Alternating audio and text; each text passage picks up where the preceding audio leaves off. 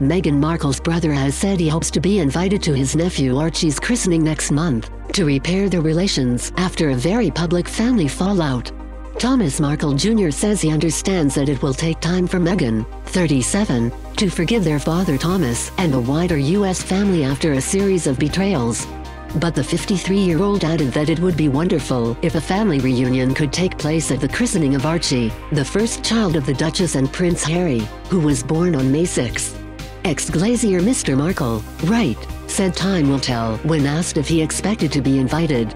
He added, "I can't say whether I'm going to be invited, you know, I can't say if Meghan is going to say, single quote okay, enough is enough and, yes, I want my family back in my life. That would be wonderful, but I can't answer that question. Of course we all want to be there, because that is a big deal. I'm on a personal crusade to better the family image right now, and it's going to be a slow, long process."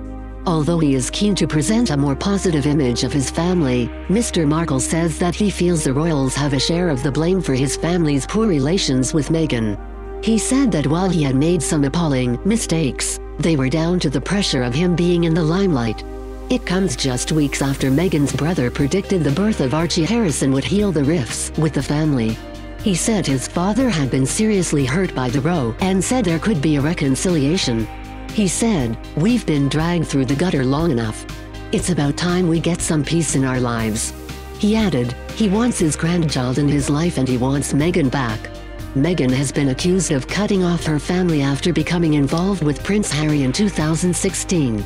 Apart from mother Doria Ragland, none of Meghan's family were at the wedding of the royals in Windsor Castle last year.